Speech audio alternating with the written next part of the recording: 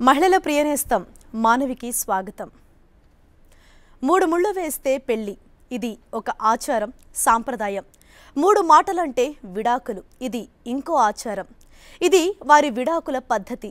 ఈ రెండు మన దేశంలో ఇప్పటివరకు కొనసాగుతున్న పద్ధతులు, ఆచారాలు, అభిప్రాయాలు, నమ్మకాలు. మరి ఈ నేపథ్యంలో ఇప్పుడు ముస్లిం పురుషులు పెళ్లి విషయంలో హఠాత్తుగా వార్తల్లోకి ఎక్కారు. తలాక్ తలాక్ తలాక్ అని కేవలం 3 సార్లు మాటల్లో చెప్తే చాలు. మాటల్లోనే కాదు, వాట్సాప్ లాంటి సామాజిక మాధ్యమాల్లో సైతం ఈ ట్రిపుల్ తలాక్ చెప్పేసి కట్టుకున్న భార్యని వదిలించుకున్న పరిస్థితి మనం రోజు చూస్తూనే ఉన్నాం. అయితే కొన్ని రోజుల క్రితం కేంద్ర ప్రభుత్వం లోక్సభలో ఈ బిల్లును ప్రవేశపెట్టి ఆమోదం కూడా తెలిపిన విషయం మనందరికీ తెలిసిందే. మరి కాగా ఈ బిల్లులో ప్రతిపాదించిన కొన్ని విషయాలలో అసలు బాధితులుగా ఉన్న ముస్లిం మహిళల అభిప్రాయాలను పరిగణలోకి తీసుకోకుండా ట్రిపుల్ తలాక్ బిల్లుకు ఆమోదముద్ర వేసిందనే విమర్శలు కూడా వెల్లువెత్తుతున్నాయి. మరి ఈ నేపథ్యంలో ట్రిపుల్ తలాక్ బిల్లుపై ముస్లిం మహిళల అభిప్రాయాలేంటి? ఈ బిల్లు వల్ల వారికి న్యాయం జరుగుతుందా? మరి ఈ అన్ని అంశాలపై మనతో మాట్లాడేందుకు ప్రస్తుతం 10 టీవీలో ఉన్నారు ముస్లిం మహిళలకు జరుగుతున్న అన్యాయాలపై పోరాడుతున్న జమీలా నిషాద్ గారు. మరి వారితో మాట్లాడదాం. నమస్తే ఆంటీ. మనం చూస్తూనే ఉన్నాము, అంటే ఈ ట్రిపుల్ తలాక్ బిల్లుకు సంబంధించి ఎన్నో రోజులుగా చర్చలు కొనసాగుతూనే ఉన్నాయి. అయితే ఇటీవల లోక్సభలో ఈ బిల్లును ప్రవేశపెట్టారు, అదేవిధంగా ఆమోదం కూడా పలికింది ఈ బిల్లు. మరి ఇది ఎంతవరకు ఆమోదయోగ్యం అంటారు? దీని గురించి మీరు అసలు ఏం చెప్తారు? ఇది ఎట్లా కనబడుతుంది అంటే, మనం చేసిన మొత్తం పని ఇప్పుడు సర్వనాశ అయిపోయింది. ట్రిపుల్ తలాక్ ఇవ్వద్దు, అది బ్యాన్ చేయమని చెప్పాం, కానీ దాన్ని ఇస్తే వాళ్ళకి జైల్లో పెట్టుమని మేము చెప్పలేదు. చాలామంది marriage is a emotional relationship, వాళ్ళలో నడుస్తుంది, బ్రేక్ కూడా అవ్వచ్చు. దానికి it is only a civil matter. దానికి క్రిమినలైజ్ చేసి మగవాళ్ళకి జైల్లో పెట్టాలి, వాళ్ళు ట్రిపుల్ తలాక్ ఇస్తే జైల్లో పెడితే అది చాలా తప్పు. పాతకాలం అంటే మనం ఎప్పుడైనా we should learn from our experiences, మన హిస్టరీ నుంచి మనం నేర్చుకోవచ్చు.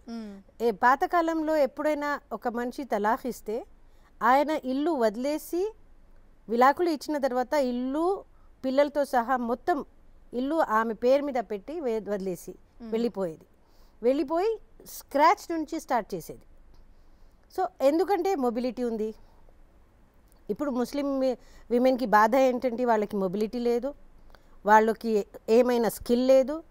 ఇప్పుడు why where we asking for banning? ఎందుకంటే వీళ్ళు ఈక్వల్గా లేరు.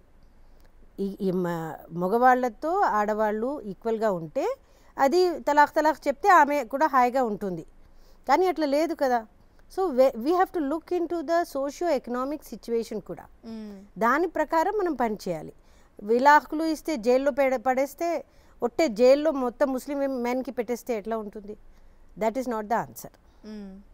అయితే ఈ ట్రిపుల్ తలాక్ అనేది కేవలం తలాక్ అని చెప్పేసి 3 సార్లు చెప్తే సరిపోతుంది అని చెప్పేసి అనుకుంటున్నారు. ఇటీవల ఒక ఇన్సిడెంట్ కూడా జరిగింది. అంటే భార్య లేట్గా లేచింది అనే కారణంతో భర్త ఈ తలాక్ చెప్పేసి విడిపోయారు. అంటే వీటికి ఏమన్నా ప్రత్యేకమైన నియమాలు ఉంటాయా? అంటే కొన్ని పద్ధతులు కానీ ఎప్పుడైనా ఎన్నిసార్లు తలాక్ చెప్తే ఒక్కటే అవుతుంది, అది ట్రిపుల్ తలాక్ కావు. హైదరాబాద్లో అది జరగలేవు. ఫర్ లాస్ట్ 2-3 ఇయర్స్ నా అబ్జర్వేషన్ ఏంటంటే, చీఫ్ ఖాజీ దగ్గర ఎవరైనా పోతే మన దగ్గర ఒక తలాక్నామా ఉంటుంది, ఒక ప్రొసీజర్ ఉంది, రీకన్సిలియేషన్ ప్రాసెస్ ఉంది, అవి అన్నీ ఫాలో అయితేనే అవుతుంది, లేకుంటే కావు. మా దగ్గర ఒక ఫ్యామిలీ వచ్చింది, ఇద్దరు హస్బెండ్ అండ్ వైఫ్. కోపంలో మీరు చెప్పినట్టే కోపంలో తలాక్ అని చెప్పేశారు. మళ్ళీ తర్వాత వాళ్ళకి ఇద్దరు బాధపడారు. వచ్చి అడిగితే మేము చెప్పాం అది తలాక్ కావు, ఎందుకంటే you are not whole heartedly డివోర్సింగ్ కదా. మళ్ళీ మేము ఎట్లా మళ్ళీ ముఫ్తీ దగ్గర పోవాలి కదా అంటే, ముఫ్తీ దగ్గర పోయి మేము ఒక ఫత్వా కూడా తీసుకువచ్చినాం. ఒక్కటేసారి తలాక్ ఇట్లా కోపంలో ఇస్తే తలాక్ కావు. నికానామా చూస్తే మన దగ్గర ముస్లిమ్స్లో మ్యారేజ్ అయినప్పుడు నికానామా ఉంటుంది. నికానామాలో కూడా వాళ్ళు ఎట్లా రాస్తారంటే, ఒక్కటేసారి ట్రిపుల్ తలాక్ ఇవ్వద్దు, అది నాట్ షరియర్లో లేదు అని రాస్తారు అది. కానీ వీళ్ళు ఫాలో చేస్తున్నారు. ఎందుకంటే చాలామంది ఇట్లా మీడియా వలన వాళ్ళకి తెలుస్తుంటుంది, అందుకే వాళ్ళు చేస్తున్నారు. అసలు ఈ బిల్లు రావడానికి ముఖ్య ఉద్దేశం ఏంటంటారు? దీన్ని చాలా మంది మహిళలు అపోజ్ చేస్తున్నారు. అసలైన బాధితులు వారు గోడు చెప్పుకునే అవకాశం లేకుండా పోతుంది. ఎందుకంటే ఆడవాళ్ళకి ఏం లాభం లేదు దీంతో. మెయింటెనెన్స్ వాళ్ళకి కావాలది ఏంటి, ఫ్యామిలీ సొంతం కలిసిమలిసి ఉండాలి అని ఉంది వాళ్ళకి. వాళ్ళు ఎందుకు బ్యాన్ చేయమని చెప్పారు? వాళ్ళు హస్బెండ్తో ఉండాలి అని చెప్పారు. హస్బెండ్స్కి జైల్లో పడేసిమని చెప్పలే కదా. The girls women don't want there husbands to be in the jail. వాళ్ళు ఏం చెప్తారు, మీరు తలాఖ్ ఇవ్వద్దు, ఫ్యామిలీకి మెయింటైన్ చేయి, పిల్లలతో బాగా చూడండి, ఇంట్లో ఉండండి, ఇంటి బ్రేకప్ ఆఫ్ మ్యారేజ్ వద్దు అని. అట్లా దాని ఉద్దేశం అది. ఇప్పుడు ఏమైంది, తలాఖ్ తలాఖ్ తలాఖ్ చెప్తే నువ్వు జైల్లో వెళ్ళిపోతావు. That is not the answer. ఎంతమందికి జైల్లో పెడతావు? అందరు ముస్లిం మెన్కి జైల్లో పెట్టేస్తారా? అది మైనారిటీస్తో డిస్క్రిమినేషన్ కావాలి. మనం ఎప్పుడైనా డెమోక్రసీ చూస్తే, ఒక డెమోక్రసీలో మైనారిటీస్కి ఎట్లా ట్రీట్ చేస్తున్నారో అది చూస్తాం. ఇండియన్ డెమోక్రసీ చాలా పెద్ద డెమోక్రసీ. దాంట్లో అన్ని ముస్లిం మెన్కి జైల్లో పడేస్తే ఎట్లా? దట్ ఈస్ నాట్ జస్టిస్ కదా, అది ఇన్జస్టిస్. ఇంకొకటి ఏంటంటే ఆడవాళ్ళకి ఏం మెయింటెనెన్స్ రాదు. ఆయన జైల్లో ఉంటే ఆయన జాబ్ చేయవు, ఆయన దగ్గర డబ్బులు రావు. మళ్ళీ ఈమెకి ఎవరు చూస్తారు, ఈ పిల్లలకి ఎవరు చూస్తారు? ఈ ఒక జాగాలో చూస్తే జైల్లో ఆయన ఉన్నాడు, వీళ్ళు ఏమో రోడ్ మీద వచ్చేస్తారు. వాళ్ళు కూడా బెగ్గర్స్ లాగా తయారవుతారు. ఇది ఇప్పుడు అసలైన ప్రశ్నగా మారిపోయింది. అంటే 3 సంవత్సరాలు భర్త జైలుకి వెళ్ళిపోతే మరి భార్య పరిస్థితి ఏంటి, పిల్లలు ఉంటే వాళ్ళ పరిస్థితి ఏంటి, వాళ్ళకి ఆశ్రయం ఎక్కడ, వాళ్ళకి మెయింటెనెన్స్ ఎక్కడ అని చెప్పేసి ఇవన్నీ మరి వీటి సంగతులు ఏంటి, ఇవన్నీ ఎవరు చూసుకుంటారు? అదే స్టేట్ చూస్తారా? ఎంతమందికి చూస్తారా? ముందు ఏమైంది అంటే 1986లో షాబాను కేసు తర్వాత ఒక protection of Muslim women act అని వచ్చింది. దాంట్లో ఏం చెప్పారంటే తలాఖ్ ఇస్తే కూడా మీకు మెయింటెనెన్స్ ఇస్తారు. సరే అని అగ్రీ చేసాం. ఎవరు ఇవ్వాలి? హస్బెండ్ ఇవ్వాలి. హస్బెండ్ ఇవ్వకపోతే ఎవరు ఇవ్వాలి? వక్ఫ్ బోర్డ్ ఇవ్వాలి. చాలామంది హస్బెండ్స్ ఇవ్వవు. సో వక్ఫ్ బోర్డ్ దగ్గర డబ్బులు ఉన్నాయా? వక్ఫ్ బోర్డ్ ఇస్తారా? లేదు. సో అట్లా ఫర్ లాస్ట్ 15-20 ఇయర్స్ నేనేం చూస్తున్నానంటే ముస్లిం ఆడవాళ్ళకి పక్కన పెట్టేస్తున్నారు, మార్జినలైజ్ చేస్తున్నారు. అది చాలా తప్పు. We should understand their socio economic situation. వాళ్ళు చాలామంది అన్ఆర్గానిక్ సెక్టర్లో ఉన్నారు, చాలామంది చాలా ఎక్స్ట్రీమ్ పవర్టీ ఒకటి ఉంది, మళ్ళీ ఇంకా ఎక్స్ట్రీమ్ పవర్టీలో వెళ్ళిపోతారు వాళ్ళు. ఇట్లా అయితే వాళ్ళకి అసలు బతకాలనికి లేదు, అన్నం తినాలికి లేదు, అట్లా అయిపోతుంది. రైట్. ఇప్పుడు మీరు చెప్తున్నట్టుగానే ఈ బిల్లులో అనేక ప్రశ్నలు, అనేక విమర్శలు కూడా వస్తూనే ఉన్నాయి. మరి దీనికి పరిష్కారం ఏంటంటారు? మీరు ఏమని సూచిస్తారు? మనము జెండర్ జస్ట్ లాస్ కావాలి. ముస్లిం లాస్లో, ముస్లిం పర్సనల్ లాలో జెండర్ జస్టిస్ లేదు, డిస్క్రిమినేషన్ ఉంది, ఆడవాళ్ళతో డిస్క్రిమినేషన్ ఉంది. సో అది ఎట్లా పోవాలి? ట్రిపుల్ తలాక్ బ్యాన్ చేసి, ఎప్పుడైనా తలాక్ కావాలంటే రీకన్సిలియేషన్ ప్రాసెస్, ఎప్పుడైనా డెసొల్యూషన్ ఆఫ్ మ్యారేజ్ మన యాక్ట్లో ఎట్లా ఉంది అది ఫాలో చేయాలి స్ట్రిక్ట్లీ. ఇంకొకటి ఏంటంటే ముస్లిం విమెన్కి హస్బెండ్తో వైలెన్స్ రిజర్వ్ కాకపోతే, వాళ్ళకి అసలు భరించలేకపోతే ఆమె ఏం చేస్తుంది? ఖులా తీసుకుంటుంది. ఖులా అంటే ఏంటి? ఆమెకి భర్త వద్దు, నాకు విలాకులు కావాలి అని చెప్తుంది. అప్పుడు మళ్ళీ ఆమెకి ఈయన అగ్రి అవ్వాలి. Supposing if the women wants divorce from her husband, he should agree. ఇది డిస్క్రిమినేషన్. ఆయన తలాక్ తలాక్ తలాక్ చెప్పొచ్చు, ఆమెకి అడగాలనేది ఏం లేదు, కానీ ఈమెకి కావాలంటే ఆయనది. ఇది డిస్క్రిమినేషన్ కదా. ఇటువంటి డిస్క్రిమినేషన్స్ తీసేయాలి. ఎక్కడెక్కడ ఆడవాళ్ళకి డిస్క్రిమినేషన్ ఉంది లాస్లో అది తీసేసి కొంచెం కోడిఫై చేస్తే బాగుంటుంది. అట్లా చేస్తే బాగుంటుంది. ఓకే. అదేవిధంగా ఈ బిల్లుపై ముస్లిం మత పెద్దలు కూడా విమర్శిస్తున్నారు ఈ బిల్లుకు సంబంధించి. ఒకవేళ ఈ బిల్లులో ఉన్న అంశాలు అమల్లోకి వస్తే మరి బాధితులకు న్యాయం జరిగే అవకాశం ఉందంటారా? అంటే అలాంటివి ఏమన్నా ఈ బిల్లులో పొందుపరిచారా? నాకు ఎట్లా కనబడుతుంది అంటే ఇది చూడాలనికి ముస్లిం విమెన్కి ఫేవర్ చేసినట్టే ఉంది, కానీ ముస్లిం విమెన్కి ఫేవర్ ఏం లేదు. ఇంకా ముస్లిం మెన్కి మొత్తం జైల్లో పడేస్తే వాళ్ళ మీద ఒక్కసారి నువ్వు జైల్లో వెళ్ళిపోతే ఎట్లా ఉంటుంది? మళ్ళీ వాళ్ళు టెర్రరిస్ట్ కూడా చెప్పచ్చు, ఏమైనా చెప్పచ్చు, చాలా వైలెన్స్ జరుగుతుంది. సో ఆ అగ్రెషన్, చాలామంది మగవాళ్ళు అగ్రెసివ్ ఉంటారు. ఆ అగ్రెషన్ వాళ్ళు మళ్ళీ ఎవరి మీద పెడతారు? ఒక్కసారి నాకు బీజేపీ వాళ్ళతో ఒక మనిషి, నాకు గుర్తులేదు పేరు, ఆమెతో మాట్లాడితే ఆ భయంతో వాళ్ళు ఇవ్వద్దు కదా, తలాక్ చెప్తే ఇట్లా అవుతుంది అని వాళ్ళు ఇస్తలే కదా అని అంటే అట్లా కాదు. ఈ హ్యూమన్ రిలేషన్షిప్ ఇది, this is an emotional relationship. అది దానికి మనం భయంతో ఎట్లా నడుస్తుంది? అది దాంట్లో భయం రావద్దు. ఇంకొకటి ఏంటంటే నిజమైనా మీరు ముస్లిం విమెన్కి సపోర్ట్ చేయాలంటే వాళ్ళకి సోషో ఎకనామికలీ ఎంపవర్ చేయి. వాళ్ళకి సోషల్ సెక్యూరిటీ ఉండాలి, వాళ్ళకి బతకాలనికి ఏమైనా స్కిల్స్ రావాలి, పిల్లలకి చూడాలనికి, పిల్లల కోసం ఏమైనా చేయాలనికి ఉండాలి. అప్పుడే వాళ్ళు మనం చెప్పచ్చు అవును మన స్టేట్ ఏమో గవర్నమెంట్ చాలా బాగా పనిచేస్తుంది అని చెప్పచ్చు. ఇది చేస్తే లాభం లేదు. ఇది చాలా తొందరగా చాలా వేగ్ డెసిషన్స్ అయింది ఇది. ఇప్పుడు జనరల్గా ఇంట్లో తలాక్ అని చెప్పుకున్నా, లేకపోతే వాట్సాప్లో, ట్విట్టర్లో, లేకపోతే ఫేస్బుక్లో, అంటే ఈ సోషల్ మాధ్యమాలన్నింటిలో కూడా ఊరికే తలాక్ అని వైఫ్కి చెప్పేసినంత మాత్రాన ఆ రిలేషన్ అక్కడికి కట్ అయిపోతుందా? అది నిజంగానే నమ్మచ్చు అంటారా? లేకపోతే దానికి ఇప్పుడు మా దగ్గర ఒక కేసు ఉంది, వాట్సాప్లో తలాక్ ఇచ్చేసాడు ఆయన. ఆయన సౌదీలో ఉంటాడు. సో చాలా మంది Saudi, Gulf country, African country, America, Australia ఎక్కడైనా ఉంటారు. అక్కడ నుంచి వాళ్ళు తలాక్ పంపించేస్తే ఇప్పుడు జైల్లో పడాలనేది లేదు. వాళ్ళు ఇక్కడ రావు, మనం జైల్లో పెట్టాం. ఆమెకి లాభం ఏం లేదు. ఆమె ఒక అమ్మాయి రోజు మేము ఫర్ లాస్ట్ 1 year మేము అక్కడ వెళ్తున్నాం వాళ్ళ ఇంటికి. ఈ తలాక్ కావు, ఎందుకంటే ఇది వాట్సాప్లో వచ్చింది, ఆమెతో అసలు ఆయన మాట్లాడనలే, ఎట్లా అవుతుంది అని అడుగుతున్నాం. వాళ్ళ ఇంటికి పోయి అక్కడ ఉండాలి అని ఆమెకి పాపకి ఉంది. నేను మా అత్తగారు ఇంట్లో ఉంటాను, నాకు ఇల్లు లేదు అని చెప్తారు. కానీ వాళ్ళు యాక్సెప్ట్ చేయట్లేదు. There are many reasons తలాక్కి. ఒకటే ఇమోషనలే కాదు, ఒక్కొక్కసారి ఇది గ్లోబలైజేషన్ వలన వాళ్ళకి గ్రీడ్ ఎక్కువ అయిపోయి ఒక మనిషికి తలాక్ ఇస్తే మళ్ళీ ఇంకొక పెళ్లి చేయొచ్చు, అక్కడ నుంచి మళ్ళీ డౌరీ వస్తుంది, అటువంటి కేసెస్ ఉన్నాయి. సో మనము ఆ పాపకి అర్థం చేసుకోవాలి, కొంచెం ఇబ్బంది పెట్టాలి, కానీ jail is not the answer to that.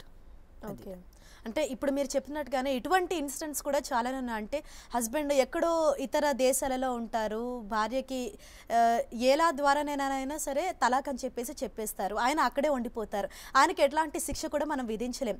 మరి ఇప్పుడు ఈ బాధితురాల పరిస్థితి ఏంటి, పిల్లల పరిస్థితి ఏంటి, వీళ్ళందరినీ ఎవరు చూసుకుంటారు? మరి ఈ అంశాలు ఏమన్నా ఆ బిల్లులో పొందుపరిచారా? ఏం లేదు, బిల్లు ఏం లేదు. అందుకే మనం ఆలోచన చేసి డెసిషన్ తీసుకోవాలి. బ్యాన్ ట్రిపుల్ తలాక్, కానీ దానికి ఒక మంచి ఈ సమస్యకి ఎట్లా చూడాలి అది కూడా పర్స్పెక్టివ్ కూడా కావాలి మనకు, అది చాలా అవసరం.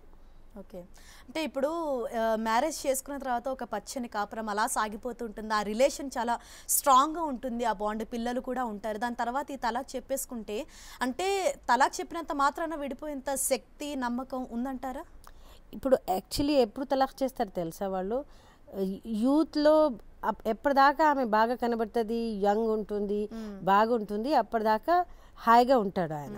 కొంచెం ఆమె 40 years తర్వాత, ఆమెకు పిల్లలు కొంచెం పెద్దగా అయిన తర్వాత ఇంకొక పెళ్లి చేయొచ్చు కదా, ఎందుకు ఈమెతోనే ఉండాలి అని తలాక్ ఇచ్చేస్తారు. ఒక కేసులో మా దగ్గర మల్లికా అని అమ్మాయికి ముందు తలాక్ పంపించేశాడు. తలాక్ పంపించేస్తే ఈమె పరేషాన్ అయిపోయింది, ఎందుకంటే పిల్లలు కొంచెం పెద్దగా అయిపోయారు, ఆమె కూడా 45 years ఉంది. సో ఏం చేయాలి అని మళ్ళీ అడిగితే మళ్ళీ పోయి సంతకాలు తీసుకుని హులా మీద కూడా సంతకం తీసుకున్నాడు. ఆయన నల్గొండలో ఉంటారు, నాందేడ్లో ఉంటారు. సో ఇప్పుడు మేము ఎంత అడిగితే కూడా ఆ పిల్లలకి ఎవరు మెయింటైన్ చేయాలి, ఆమె ఇప్పుడు ఎక్కడ పోవాలి, ఇంత వయసు అయిన తర్వాత ఆమె ఎట్లా నడుస్తుంది ఇల్లు అని అడిగితే అసలు he is not at all responding. అటువంటి మనుషులు చాలా, వాళ్ళకి మాత్రం స్ట్రిక్ట్గా ఏమైనా మనం చేయాలి, కానీ అందరికీ మనం ఈ ఒకటే లా పెట్టద్దు. ఓకే, అంటే ఈ తలాక్ చెప్పడానికి ఒక రీజన్ అంటూ ఏమి ఉండాల్సిన పని లేదా, కేవలం తనంటే ఇష్టం లేదు అన్న ఈ ఒక్క కారణంతోనే తలాక్ ఇచ్చేయచ్చా, లేకపోతే వీటికంటూ ఇది పర్టికులర్ రీజన్ అని చెప్పేసి అలా ఏమైనా ఉన్నాయా? రీజన్స్ ఏమైనా ఉండొచ్చు, ఎందుకంటే లైఫ్ చాలా కాంప్లెక్స్. హ్యూమన్ రిలేషన్షిప్స్ ఎట్లా నడుస్తాయి మనకు తెలుసు కదా, కాంప్లెక్స్ ఉంటాయి. ఒక్కొక్కసారి బాగుంటారు, ఒక్కొక్కసారి పిల్లలు కూడా ఎక్కువ ఉంటారు, 3-4 మినిమం. 5 పిల్లలంటే సరే తక్కువనే ఉంది, ఫ్యామిలీ చిన్నగానే ఉంది అని కనబడుతుంది. ఒక్కొక్కసారి ఫ్యామిలీలో 12 members కూడా ఉంటారు. అవును. సో అప్పుడు అది విడాకులు ఇచ్చిన తర్వాత ఈమె at least thanks to the state government మనకు మిడ్ డే మీల్స్ దొరుకుతున్నాయి, పిల్లలు అది తిని బతుకుతున్నారు. కానీ అది లేకుంటే కూడా ఎంత కష్టం తెలుసా. సో ఫస్ట్ ఆడవాళ్ళకి స్కిల్స్ లేవు, వాళ్ళకి చదువు సరిగా లేవు, వాళ్ళకి అవేర్నెస్ ఏం లేవు. ఇవి అన్నీ వచ్చిన తర్వాత మనము ఈ విడాకులు ఇవ్వద్దు. అది ఇప్పుడు ఏమవుతుంది, ఈయనకి మెసేజ్ వెళ్ళిపోతుంది, ఆమెకి ఏం అర్థం కావట్లేదు. ఆహా నేను తలాఖ్ కూడా ఇవ్వచ్చు కదా అని. ఓ రీసెంట్గా ఇది గౌసియాది కేసు పేపర్లో వచ్చింది చూడు. ఆ హస్బెండ్ ఈజ్ అబ్రాడ్. ఆగస్ట్లో మన దగ్గర కేసు ట్రిపుల్ తలాఖ్ బ్యాన్ చేసిన తర్వాత ఆయన అక్కడి నుంచి తలాఖ్ ఇచ్చాడు. ఏం చేస్తాం? There is no way. ఆమె సుష్మా స్వరాజ్కి లెటర్ కూడా రాసినది, కానీ ఎవరు పట్టుకుంటారా ఆయనకి అక్కడ? So there should be some system. ఎంత పని చేయాలి ఒక్కొక్క మనిషి కోసం. మన స్టేట్ గవర్నమెంట్ చాలా పని చేస్తేనే అది మనం అందరికీ పట్టుకొని జైల్లో పడవచ్చు. మోర్ దెన్ 30,000 ఫ్యామిలీస్ ఇప్పుడు హస్బెండ్స్ బయట ఉంటారు, ఫ్యామిలీస్ ఇక్కడ ఉంటారు. సో అవి 30,000 ఫ్యామిలీస్లో చాలామందికి 2 వైఫ్స్ ఉంటూనే ఉంటాయి, డెఫినెట్గా ఉంటారు. ఎందుకంటే ఆడ వైఫ్ ఇక్కడ ఉంటుంది, ఆయన అక్కడ ఉంటారు. సో అంతమందికి ఎక్కడ జైల్లో పడేస్తాం మనం? ఎట్లా జైల్లో పడేస్తాం? అది కాదు మనకు కావాలది జెండర్ జస్ట్ లాస్. ఈక్వాలిటీ ఇస్తే మ్యారేజ్, ముస్లిమ్స్లో మ్యారేజ్ అంటే ఏంటి? కాంట్రాక్ట్. కాంట్రాక్ట్ ఎవరు దాంట్లో ఉంటారు? ఇద్దరిలో contract, husband and వైఫ్లో contract. Contract అంటే ఇద్దరు ఈక్వల్ ఉండాలి కదా. మనం బిజినెస్లో కాంట్రాక్ట్ పెడితే ఎట్లా ఉంటుంది? ఈక్వల్ అగ్రిమెంట్ అవుతుంది, అట్లనే ఉండాలి కదా. అట్లా అగ్రిమెంట్ ఈక్వల్ ఫుట్టింగ్ మీద అగ్రిమెంట్ అయితే అది కరెక్ట్ నడుస్తుంది. So that is very important. అలాగే మరి లోక్సభ ఆమోదించిన ఈ బిల్లులో మహిళలకు ఉపయోగపడే అంశాలు ఏమైనా ఉన్నాయంటారా? I'm not very hopeful about that. అంటే ఈ బిల్లో ఏం వస్తుంది? తలాఖ్ ఆపేస్తారు కొంతమంది, కొన్ని రోజులు తలాఖ్ ఆపేది, కానీ వాళ్ళ స్టైల్ వేరే వేరే చేస్తారు. వైలెన్స్ మాత్రం ఉంది, చాలా వైలెన్స్ ఉంది. అది ఎట్లా ఆపుతాం? ఇప్పుడు మనం డొమెస్టిక్ వైలెన్స్ యాక్ట్ తెచ్చినాము, మన దగ్గర 498A ఉంది, అది క్రిమినల్ యాక్ట్. కానీ ఏం నడుస్తుంది ఇప్పుడు? జహేజ్ తీసుకుంటున్నారు, డౌరీ తీసుకుంటున్నారు, అన్నీ నడుస్తున్నాయి. సో మనం ఏమైనా ఒక లా యాక్ట్ తెచ్చేస్తే ఆ యాక్ట్ ప్రకారం ఇంప్లిమెంటేషన్ చాలా పెద్ద ప్రాబ్లం. అలాగే జమీలా గారు, మొత్తంగా మన మహిళలకు ఎటువంటి న్యాయం జరగాలని మీరు కోరుకుంటున్నారు? మీరు ఇప్పటి వరకు పోరాడుతున్నారు మహిళలకు సంబంధించి, మరి మీ ప్రత్యేకమైన డిమాండ్స్ ఏంటి? ఒక్కటి ఏంటంటే కోడిఫికేషన్ ఆఫ్ లా, ఇది చాలా important. Equality gender just loss ఉండాలి మన దగ్గర, స్టేట్తో ఇది. ఇంకొకటి మనం చైల్డ్ మ్యారేజ్ గురించి నేను ఇక్కడే కూర్చొని మాట్లాడినాం ఒకసారి. షేక్ పెద్ద పెద్ద ఓల్డ్ మెన్ వస్తారు, చిన్న చిన్న పిల్లలకి మ్యారేజ్ చేసి వెళ్ళిపోతారు. దాంట్లో కూడా విడాకులు ఉంటాయి. ఒక్కొక్క పాపకి ఒక 10-17 మ్యారేజెస్ కూడా జరిగినాయి. ఫర్ లాస్ట్ 5 yearsలో 15,000 మ్యారేజెస్ జరిగినాయి అట్లా. కానీ ఆ మ్యారేజెస్లో విడాకులు కూడా అయినాయి. సో అటువంటి మ్యారేజెస్కి స్టాప్ చేయాలి. ఇవి ఇష్యూస్ చాలా ఇంపార్టెంట్. చైల్డ్ మ్యారేజ్ స్టాప్ చేయి, పాలిగామీ స్టాప్ చేయి, మళ్ళీ పిల్లలు ఎక్కువ పుట్టితే ఏం చేయాలి అది కూడా ఆలోచన చేయాలి. సో ఇటువంటి cases where the women are protected and guarded by the state, at the same time వాళ్ళు సోషలీ ఎకనామికలీ కూడా వాళ్ళు స్ట్రాంగ్ అవ్వాలి. అప్పుడే మనకు న్యాయం జరుగుతుంది. అవును, right. Thank you so much అండి జమీలా గారు. నిజంగానే మనం మాట్లాడుకున్న ఈ అన్ని అంశాలు కూడా ఇప్పుడు లోక్సభలో ప్రవేశపెట్టిన ఈ బిల్లులో కూడా త్వరలో ఈ అంశాలన్నీ పొందుపరచాలి. మహిళలకు తప్పకుండా న్యాయం జరిగేలా కేంద్ర ప్రభుత్వం కూడా చర్యలు తీసుకోవాలి, ఆ దిశగా అడుగులు వేయాలని కోరుకుందాం. Thank you so much. ఇది వాళ్ళ వేదిక. చూస్తూనే ఉండండి 10 TV, ప్రజలే వార్తలు.